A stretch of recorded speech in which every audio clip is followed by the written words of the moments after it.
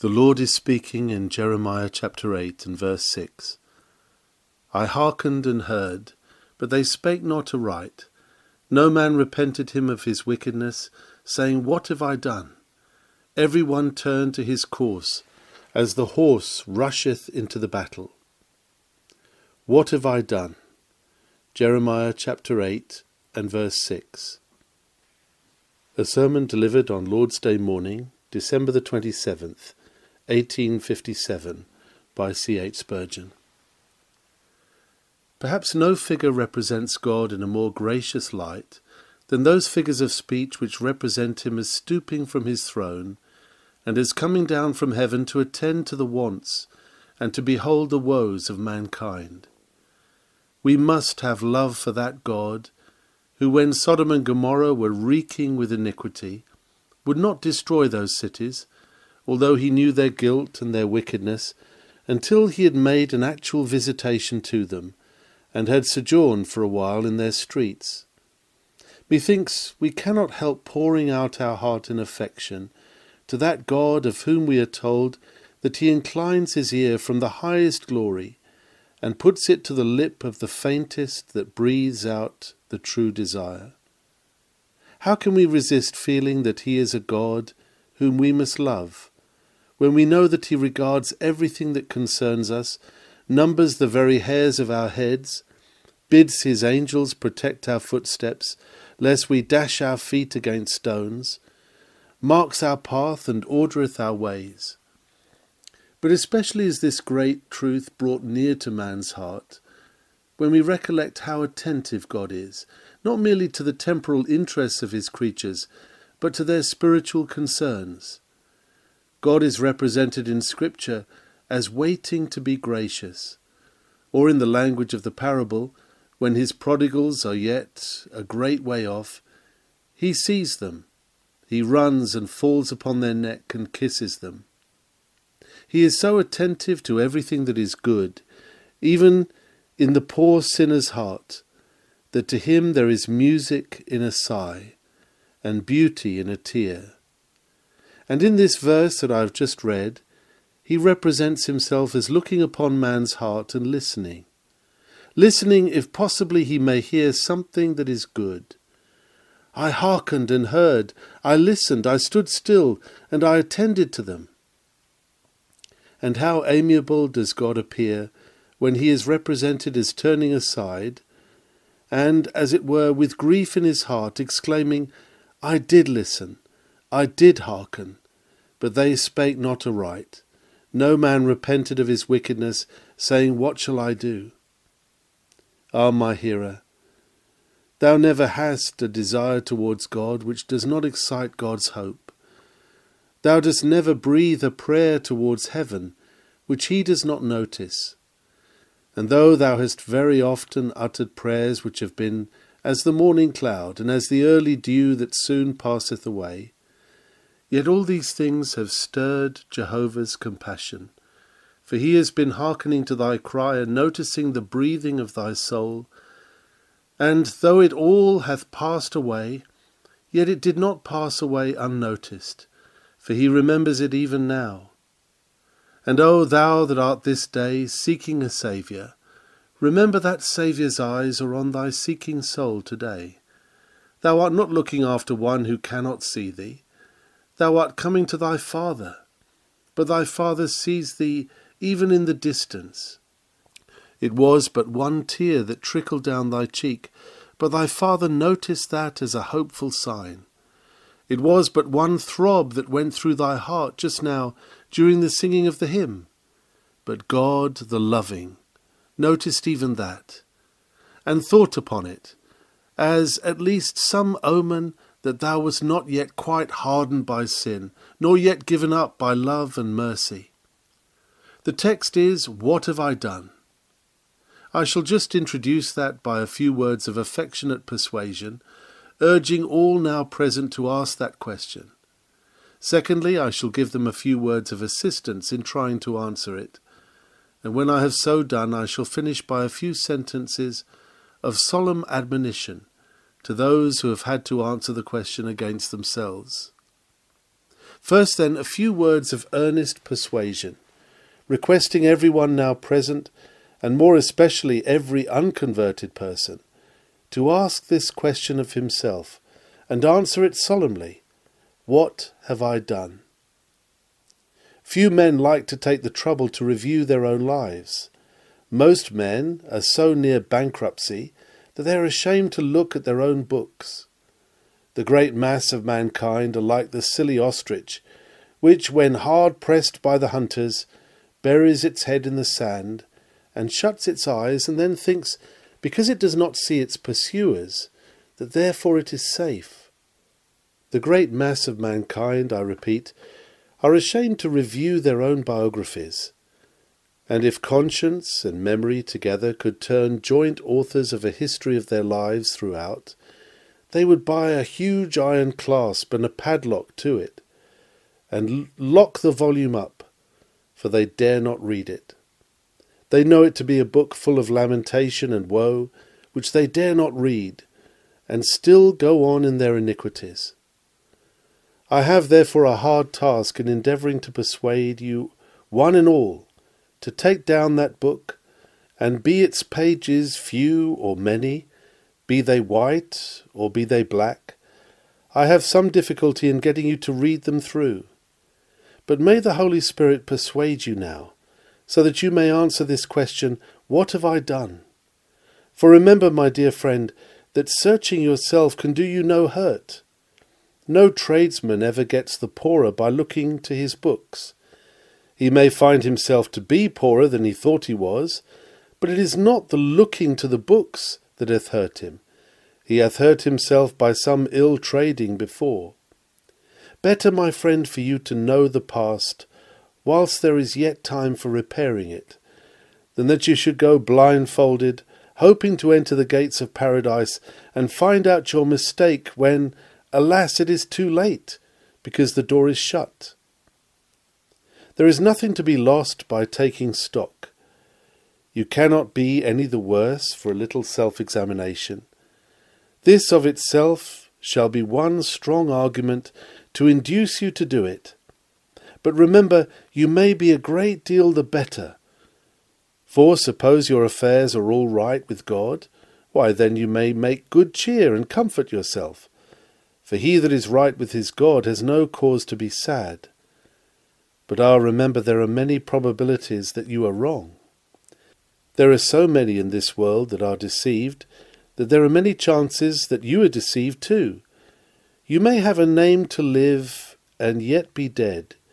You may be like John Bunyan's tree, of which he said, "'Twas fair to look upon and green outside, but the inside of it was rotten enough to be tinder for the devil's tinderbox." You may this day thus stand before yourself and fellow creatures, well whitewashed and exceeding fair, but you may be like that Pharisee of whom Christ said, "Thou art a whited sepulchre, for inwardly thou art full of rottenness and dead men's bones." Now, man, however thou mayest wish to be self-deceived, for my own part, I feel that I would 1,000 times rather know my own state really, than have the most pleasing conceptions about it, and find myself deceived. Many a time I have solemnly prayed that prayer, "Lord, help me to know the worst of my own case. If I be still an apostate from thee, without God and without Christ, at least let me be honest to myself and know what I am." Remember, my friend, that the time you have for self-examination is, after all, very short. Soon thou wilt know the great secret. I perhaps may not say words rough enough to rend off the mask which now thou hast upon thee, but there is one called Death, who will stand no compliment. You may masquerade it out today in the dress of the saint, but Death will soon strip you, and you must stand before the judgment seat after Death has discovered you in all your nakedness, be that naked innocence or naked guilt. Remember too, though you may deceive yourself, you will not deceive your God. You may have light weights, and the beam of the scale in which you weigh yourself may not be honest, and may not therefore tell the truth. But when God shall try you, he will make no allowances. When the everlasting Jehovah grasps the balances of justice and puts his law into one scale, ah, sinner, how wilt thou tremble when he shall put thee into the other? For unless Christ be thy Christ, thou wilt be found light weight, thou wilt be weighed in the balances and found wanting, and be cast away forever. Oh, what word shall I adopt to induce every one of you now to search yourselves? I know the various excuses that some of you will make. Some of you will plead that you are members of churches, and that therefore all is right with you. Perhaps you look across from the gallery and you say to me, "Spurgeon, your hands baptized me but this year into the Lord Jesus, and you have often passed to me the sacramental bread and wine." Ah, my hearer, I know that, and I have baptized, I fear, many of you, that the Lord hath never baptized, and some of you have been received into the church fellowship on earth, who were never received by God. If Jesus Christ had one hypocrite in his 12, how many hypocrites must I have here in nearly 1,200? Ah, my hearers, in this age it is a very easy thing to make a profession of religion. Many churches receive candidates into their fellowship without examination at all. I have had such come to me, and I have told them, I must treat you just the same as if you came from the world. Because they said, I never saw a minister. I wrote a note to the church, and they took me in.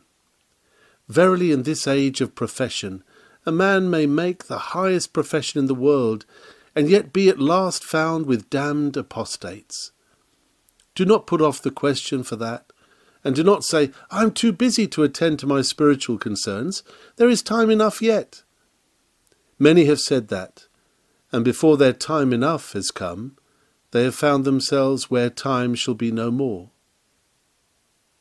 O thou that sayest, thou hast time enough, how little dost thou know how near death is to thee. There are some present that will not see New Year's Day. There is every probability that a very large number will never see another year. O may the Lord our God prepare us each for death and for judgment, and bless this morning's exhortation to our preparation by leading us to ask the question, what have I done? Now then, I am to help you answer the question, what have I done?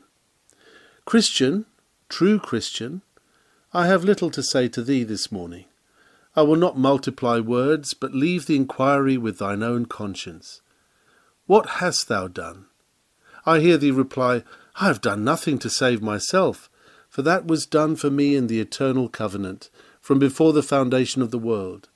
I have done nothing to make a righteousness for myself, for Christ said, it is finished. I have done nothing to procure heaven by my merits, for all that Jesus did for me before I was born. But say, brother, what hast thou done for him who died to save thy wretched soul? What hast thou done for his church? What hast thou done for the salvation of the world? What hast thou done to promote thine own spiritual growth in grace? Ah, I might hit some of you that are true Christians very hard here, but I will leave you with your God. God will chastise his own children. I will, however, put a pointed question. Are there not many Christians now present who cannot recollect that they have been the means of the salvation of one soul during this year? Come now, turn back. Have you any reason to believe that directly or indirectly you have been made the means this year for the salvation of a soul? I will go further. There are some of you who are old Christians, and I will ask you this question. Have you any reason to believe that ever since you were converted, you have ever been the means of the salvation of a soul? It was reckoned in the past, in the times of the patriarchs, to be a disgrace to a woman that she had no children. But what disgrace it is to a Christian to have no spiritual children, to have none born unto God by his instrumentality. And yet there are some of you here that have been spiritually barren, and have never brought one convert to Christ. You have not one star in your crown of glory, and must wear a starless crown in heaven. Oh, I think I see the joy and gladness with which a good child of God looked upon me last week, when we had heard someone who had been converted to God by her instrumentality. I took her by the hand and said, "Well, now you have reason to thank God." "Yes, sir," she said, "I feel a happy and an honoured woman now. I have never, that I know of before, been the means of bringing a soul to Christ." And the good woman looked so happy, the tears were in her eyes for gladness. How many have you brought during this year? Come, Christian, what have you done? Alas, alas, you have not been barren fig trees, but still your fruit is such that it cannot be seen. You may be alive unto God, but how many of you have been very unprofitable and exceedingly unfruitful? And do not think that while I thus deal hardly with you, I would escape myself. No, I ask myself the question, what have I done? And when I think of the zeal of Whitfield, and of the earnestness of many of those great evangelists of former times, I stand here astounded at myself. And I ask myself the question, what have I done? And I can only answer it with some confusion of face. How often have I preached to you, my hearers, the word of God, and yet how seldom have I wept over you, as a pastor should? How often ought I to have warned you of the wrath to come, when I have forgotten to be so earnest as I might have been? I fear lest the blood of souls should lie at my door, when I shall come to be judged of my God at last. I beseech you, pray for your minister in this thing, that he may be forgiven. If there has ever been a lack of earnestness and energy and prayerfulness, and pray that during the next year I may always preach as though I ne'er might preach again, as a dying man to dying men. I heard the moralist, whilst I was questioning the Christian, say, "What have I done, sir? I have done all I ought to have done." You may, as a gospeller, stand there and talk to me about sins, but I can tell you, sir, I have done all that was my duty. I always attended my church or chapel regularly every Sunday, as every man or woman should. I have always read prayers in the family, and I always say prayers before I go to bed, and when I get up in the morning. I don't know that I owe anybody anything, or that I have been unkind to anybody. I give a fair share to the poor, and I think if good works have any merit, I certainly have done a great deal. Quite right, my friend, very right indeed, if good works have any merit. But then it is very unfortunate that they have not any. For our good works, if we do them to save ourselves by them, are no better than our sins. You might as well hope to go to heaven by cursing and swearing as by the merits of your own good works.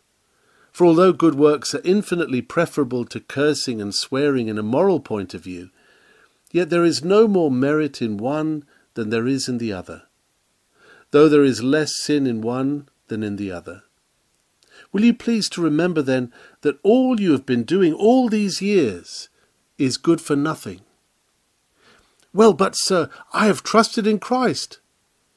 Now stop. Let me ask you a question. Do you mean to say that you have trusted partly in Christ and partly in your own good works? "Yes, sir."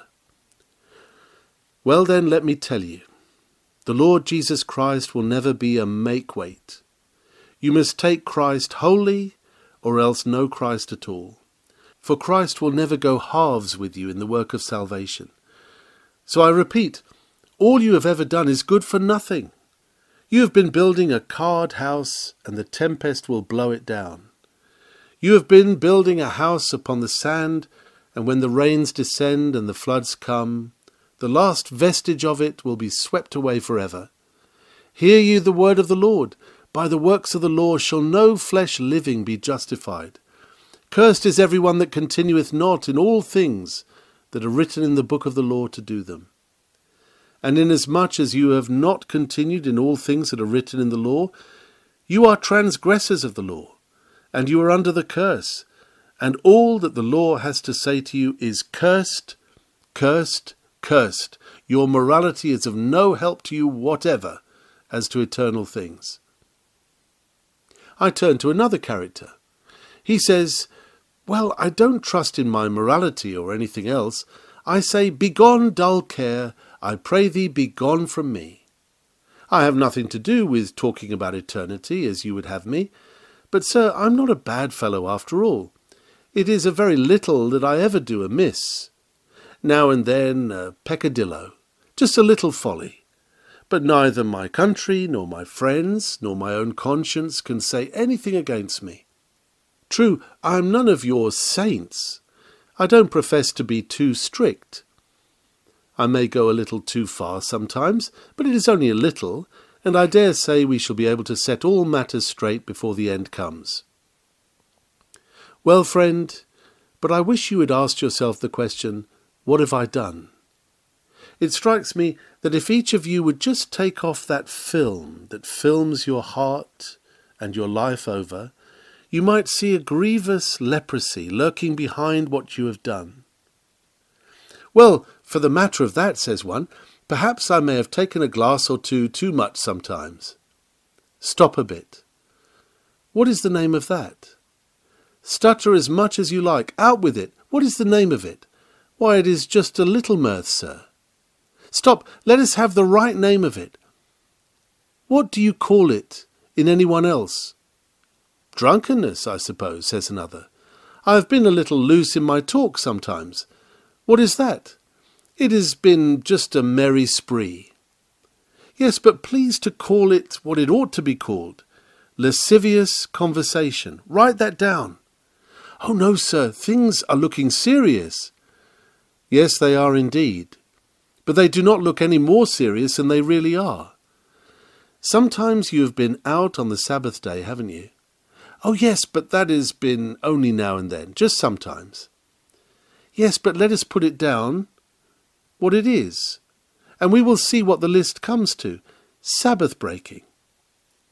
Stop, you say. I have gone no further, sir. Certainly I have gone no further. I suppose in your conversation sometime, during your life, you have quoted texts of Scripture to make jokes of them, haven't you? And sometimes you have cried out when you have been a little surprised, Lord, have mercy upon me, and such things. I don't venture to say you swear, though there is a Christian way of swearing that some people get into, and they think it is not quite swearing. But what it is, beside, nobody knows. And so we will put it down as swearing, cursing and swearing. Oh, sir, it was only when somebody trod on my toes, or I was angry. Never mind. Put it down by its right name. We shall get a pretty good list against you by and by. I suppose that in trade you never adulterate your articles. Well, that is a matter of business in which you ought not to interfere. Well, it so happens I am going to interfere, and if you please, we will call it by its right name, stealing. We will put that down. I suppose you have never been hard with a debtor, have you? You have never at any time wished that you were richer, and sometimes half wished that your opposite neighbour would lose part of his custom, so that you might have it. Well, we will call it by its right name. That is covetousness, which is idolatry. Now the list seems to be getting black indeed. Besides that, how have you spent all this year? And though you have pretended sometimes to say prayers, have you ever really prayed? No, you have not. Well then, there is prayerlessness to put down. You have sometimes read the Bible, you have sometimes listened to the ministry, but have you not, after all, let all these things pass away? Then I want to know whether that is not despising God, and whether we must not put it down under that name. Truly, we need go but very little further, for the list already, when summed up, is most fearful, and few of us can escape from sins so great as these, if our conscience be but a little awake. But there is one man here who is grown very careless and indifferent to every point of morality, and he says, "Ah, young man, I could tell you what I have done during the year." Stop, sir. I don't particularly wish to know just now. You may as well tell it to yourself when you get home. There are young people here. It would not do them much good to know what you have done, perhaps. You are no better than you should be, some people say, which means you are so bad they would not like to say what you are. Do you suppose in all this congregation we have no debauched men, none that indulge in the vilest sin and lust? Why, God's angel seems even now to be flying through our midst and touching the conscience of some, to let them know in what iniquities they have indulged during the year. I pray God that my just simply alluding to them may be the means of startling your conscience. Ah, ye may hide your sins. The coverlet of darkness may be your shelter. You may think they shall never be discovered. But remember, every sin that you have done shall be read before the sun, and men and angels shall hear it in the day of final account. Ah, my hearer, be thou moral or be thou dissolute, I beseech thee, answer this question solemnly today. What have I done? It would be as well if you took a piece of paper when you went home and just wrote down what you have done from last January to December. And if some of you do not get frightened at it, I must say you have got pretty strong nerves and are not likely to be frightened at much yet. Now I especially address myself to the unconverted man, and I would help him to answer this question in another point of view. What have I done? Ah, man, thou that livest in sin, thou that art a lover of pleasure more than a lover of God, what hast thou done? Dost thou know that one sin is enough to damn a soul forever? Hast thou never read in Holy Scripture that cursed is he that sins but once? How damned then art thou by the myriad sins of this one year? Recall, I beseech thee, the sins of thy youth and thy former transgressions up till now. And if one sin would ruin thee forever, how ruined art thou now? Why, man, one wave of sin may swamp thee. What will these oceans of thy guilt do? One witness against thee will be enough to condemn thee. Behold the crowds of follies and of crimes now gathered round the judgment seat, that have gone before thee into judgment. How wilt thou escape from their testimonies, when God shall call thee to his bar? What hast thou done? Come, man, answer this question. There are many consequences involved in thy sin, and in order to answer this question rightly, thou must reply to every consequence. What hast thou done to thine own soul? Why, thou hast destroyed it. Thou hast done thy best to ruin it forever. For thine own poor soul thou hast been digging dungeons. Thou hast been piling faggots. Thou hast been forging chains of iron, faggots with which to burn it, and fetters with which to bind it forever. Remember, thy sins are like sowing for a harvest. What a harvest is that which thou hast sown for thy poor soul! Thou hast sown the wind, thou shalt reap the whirlwind. Thou hast sown iniquity, thou shalt reap damnation. But what hast thou done against the gospel? Remember how many times this year thou hast heard it preached. Why, since thy birth there have been wagon loads of sermons wasted on thee. Thy parents prayed for thee in thy youth.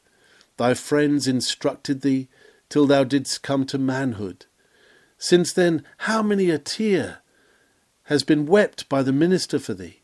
How many an earnest appeal has been shot into thine heart? But thou hast rent out the arrow. Ministers have been concerned to save thee, and thou hast never been concerned about thyself. What hast thou done against Christ? Remember, Christ has been a good Christ to sinners here. But as there is nothing that burns so well as that soft substance oil, so there is nothing that will be so furious as that gentle-hearted Saviour when he comes to be your judge. Fiercer than a lion on his prey is rejected love. Despise Christ on the cross, and it will be a terrible thing to be judged by Christ on his throne. But again, what have you done for your children this year? Oh, there be some here present that have been doing all they could to ruin their children's souls. 'Tis solemn what responsibility rests upon a father. And what shall be said of a drunken father, the father that sets his children an example of drunkenness? Swearer, what have you done for your family? Haven't you been twisting the rope for their eternal destruction? Will they not be sure to do as you do? Mother, you have several children, but this year you have never prayed for one of them. Never put your arms round their necks as they kneeled at their little chair at night and said, Our Father. You have never told them of Jesus that loved children and once became a child like them. Ah, then, you too have neglected your children. I remember a mother who was converted to God in her old age, and she said to me, and I shall never forget the woman's grief, God has forgiven me, but I shall never forgive myself. For, sir, she said, I have nourished and brought up children, but I have done it without any respect to religion. And then she burst into tears and said, I have been a cruel mother, sir. I have been a wretch. Why, said I, my good woman, you have brought your children up.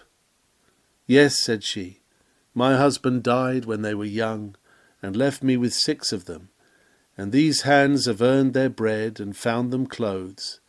No one, she said, can accuse me of being unkind to them in anything but this. But this is the worst of all. I have been a cruel mother to them, for while I fed their bodies, I neglected their souls. But some have gone further than this. Ah, young man, you have not only done your best this year to damn yourself, but you have done your best to damn others. Remember last January, when you took that young man into the tavern for the first time and laughed at all his boyish scruples, as you called them, and told him to drink away as you did. Remember when in the darkness of night you first led astray one young man whose principles were virtuous, and who had not known lust unless you had revealed it to him. You said at the time, Come with me, I'll show you London life. I'll let you see pleasure. That young man, when he first came to your shop, used to go to the house of God on Sunday, and seemed to bid fair for heaven. Ah, you say, I have laughed religion out of Jackson. He doesn't go anywhere on a Sunday now except for a spree, and he is just as merry as any of us. Ah, sir, and you will have 2 hells when you are damned. You will have your own hell and his too, for he will look through the lurid flames upon you and say, Mayhap I had never been here if you had not brought me here. And ah, seducer, what eyes will be those that will glare at you through hell's horror, the eyes of one whom you led into iniquity? What double hells they will be to you as they glare on you like 2 stars whose light is fury, and wither your blood forever. Pause, ye that have led others astray, and tremble now. I paused myself and prayed to God when first I knew a Saviour, that he would help me to lead those to Christ that I had ever in any way led astray. And I remember George Whitfield says, when he began to pray, his first prayer was that God would convert those with whom he used to play at cards and waste his Sundays. And blessed be God, he says, I got every one of them. O my God, can I not detect in some face here astonishment and terror? Doth no man's knees knock together? Doth no man's heart quail within him because of his iniquity? Surely it cannot be so, else were your hearts turned to steel and your bowels become as iron in the midst of you. Surely if it be so, the words of God are most certainly true, wherein he saith in the 7th verse of this chapter, The stork in the heaven knoweth her appointed times, and the turtle and the crane and the swallow observe the time of their coming. But my people know not the judgment of the Lord. And certainly that prophet was true who said, The ox knoweth his owner, and the ass his master's crib. But my people doth not know. Israel doth not consider. Oh, are you so brutish as to let the reflections of that guilt pass over you without causing astonishment and terror, then surely we who feel our guilt have need to bend our knees for you and pray that God might yet bring you to know yourselves. For living and dying as you are, hardened and without hope, your lot must be horrible in the extreme. How happy should I be if I might hope that the great mass of you could accompany me in this humble confession of our faith. May I speak as if I was speaking for each one of you. It shall be at your option either to accept what I say or to reject it, but I trust the great multitude of you will follow me. O Lord, I this morning confess that my sins are greater than I can bear. I have deserved thy hottest wrath and thine infinite displeasure, and I hardly dare to hope that thou canst have mercy upon me. But inasmuch as thou didst give thy Son to die upon the cross for sinners, thou hast also said, Look unto me, and be ye saved, all the ends of the earth. Lord, I look to thee this morning, though I never looked before, yet I look now. Though I have been a slave of sin to this moment, yet, Lord, accept me, sinner though I be, through the blood and righteousness of thy Son, Jesus Christ. O Father, frown not on me. Thou mayest well do so, but I plead that promise which says, Whosoever cometh unto me, I will in no wise cast out. Lord, I come, just as I am, without one plea, but that thy blood was shed for me, and that thou bidst me come to thee, O Lamb of God, I come. My faith doth lay its hand on that dear head of thine, while like a penitent I stand, and there confess my sin. Lord, accept me, Lord, pardon me, and take me as I am, from this time forth and forever, to be thy servant whilst I live, to be thy redeemed when I die. Can you say that? Did not many a heart say it? Did I not hear many a lip in silence utter it? Be of good cheer, my brother, my sister, if that came from your heart. You are as safe as the angels of heaven, for you are a child of God, and you shall never perish. Now I have to address a few words of affectionate admonition, and then I have done. It is a very solemn thing to think how years roll away. I never spent a shorter year in my life than this one, and the older I grow, the shorter the years get. And you old men, I dare say, look back on your 60 and 70 years and you say, young man, they will seem shorter soon. No doubt they will. So teach us to number our days, O God, that we may apply our hearts unto wisdom. But is it not a solemn thing that there is another year nearly gone, and yet many of you are unsaved? You are just where you were last year. No, you are not.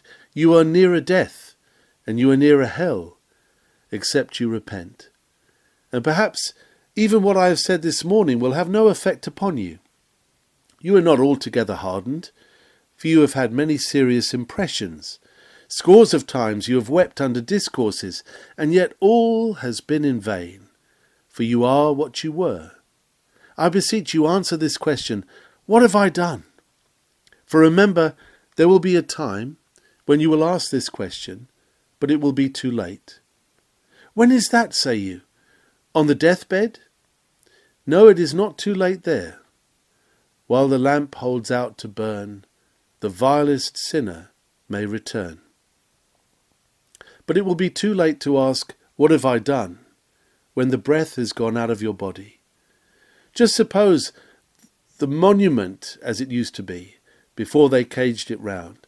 Suppose a man going up the winding staircase to the top, with a full determination to destroy himself. He has got on the outside of the railings. Can you imagine him for a moment saying, what have I done, just after he has taken his leap? Why, methinks some spirit in the air might whisper, done? You have done what you can never undo. You are lost, lost, lost. Now remember that you that have not Christ are today going up that spiral staircase. Perhaps tomorrow you will be standing in the article of death upon the palisading, and when death has gotten you, and you are just leaping from the monument of life down to the gulf of despair, that question will be full of horror to you. What have you done? But the answer for it will not be profitable, but full of terror. Methinks I see a spirit launched upon the sea of eternity. I hear it say, "What have I done?" It is plunged in flaming waves and cries, "What have I done?" It sees before it a long eternity, but it asks the question again, "What have I done?" The dread answer comes, "Thou hast earned all this for thyself. Thou knewest thy duty, but thou didst it not. Thou wast warned, but thou didst despise the warning." Ah, hear the doleful soliloquy of such a spirit. The last great day is come, the flaming throne is set, and the great book is opened. I hear the leaves as with terrible rustle they are turned over. I see men motion to the right or to the left according to the result of that great book. And what have I done? I know that to me sin will be destruction, for I have never sought a Saviour. What is that? The judge has fixed his eye on me. Now it is on me turned. Will he say, "Depart, ye cursed, unto me"? Oh, let me be crushed forever rather than bear that sight. There is no noise, but the finger is lifted, and I am dragged out of the crowd, and I singly stand before the judge. He turns to my page, and before he reads it, my heart quakes within me. "Be it so," says he. "It has never been blotted with my blood. You despised my cause. You laughed at my people. You would have none of my mercy. You said that you would take the wages of unrighteousness. You shall have them. The wages of sin is death." Ah me! And is he about to say, "Depart, ye cursed"? Yes, with a voice louder than 1,000 thunders, he says, "Depart, ye cursed, into everlasting fire, prepared for the devil and his angels." Ah, it is all true now. I laughed at the minister because he preached about hell, and here am I in hell itself. Ah, I used to wonder why he wanted to frighten us so. Ah, I would to God he had frightened me more, if he might but have frightened me out of this place. But now here I am, lost, and there is no escape. I am in darkness so dark, there is not a ray of light can ever reach me. I am shut up so close that not one of the bolts and bars can ever be removed. I am damned forever. Ah, that is a dreary soliloquy. I cannot tell it to you. Oh, if you were there yourselves, if you could only know what they feel and see what they endure, then would you wonder that I am not more earnest in preaching the gospel, and you would marvel, not that I wish to make you weep, but that I did not weep far more myself, and preach more solemnly. Ah, my hearers, as the Lord my God liveth, before whom I stand, I shall one day stand acknowledged by your consciences as having been a true witness unto you this morning. For there is not one of you here today, but will be without excuse if you perish. You have been warned. I have warned you as earnestly as I can. I have no more powers to spend, no more arts to try, no more persuasion that I can use. I can only conclude by saying, I beseech you, fly to Jesus. I entreat you as immortal spirits that are bound for endless wealth or woe, fly ye to Christ. Seek for mercy at his hands. Trust in him and be saved, and at your peril reject my solemn warning. Remember, ye may reject it, but ye reject not me, but him that sent me. Ye may despise it, but ye despise not me, but a greater than Moses, even Jesus Christ the Lord. And when ye come before his bar, piercing will be his language, and terrible his words, when he condemns you forever, forever, forever, without hope, forever, forever, forever. May God deliver us from that. For Jesus' sake. Amen.